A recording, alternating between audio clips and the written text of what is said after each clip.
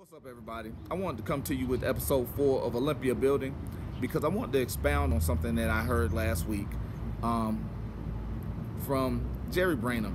He has a very good newsletter, phenomenal podcast, and he also does weekly uploads regarding bodybuilding and minerals and supplements for Generation Iron or bodybuilding.com.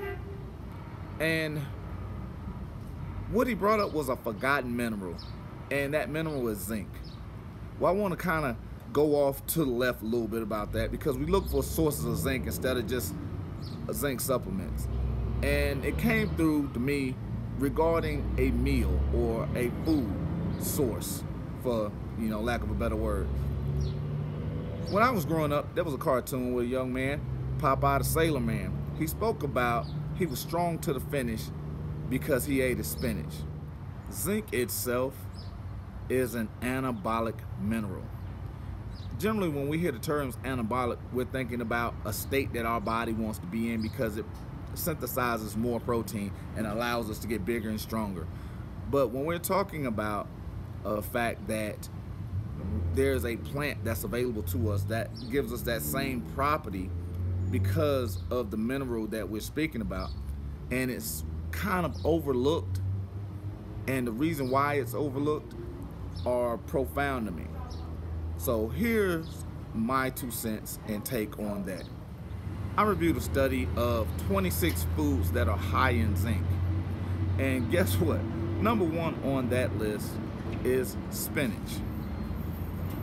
Jerry spoke about the clinical dosage or effective dosages for zinc is anywhere between 5 to 10 milligrams per day.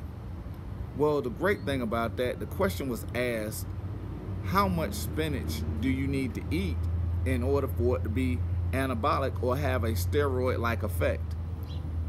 Well, we know that per 100 grams, you're getting 5.3 milligrams of zinc. If we know that the effective dosage is 5 and above, then we're looking at pretty much 1,000 grams. So in order to eat 1,000 grams per day, you're looking at a little more than 4 cups of spinach per day. Now you think, now that's a lot of spinach. When you sit down and you actually start to think about it, how it can be broken up, you can eat a half a cup for breakfast with your eggs, eat another cup and a half or even 2 cups for lunch with walnuts and maybe some onions or something, and a salad with lemon squeezed across it. And then you actually have another cup and a half for dinner later.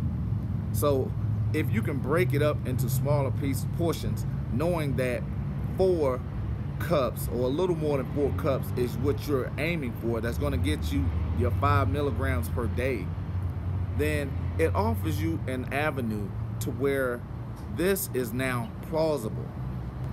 So to wrap this up real quick, we're looking at 5 to 10 milligrams of of zinc per day that allows your body to get into an anabolic state or steroid-like state, because you're going to increase your protein synthesis 5 to 10-fold just by eating properly on a daily basis. So remember what my guy said, be strong to the finish and eat your spinach. Till next time. I'm the sailor man. I'm strong to the finish 'cause I eat me spinach. I'm Popeye the Sailor Man.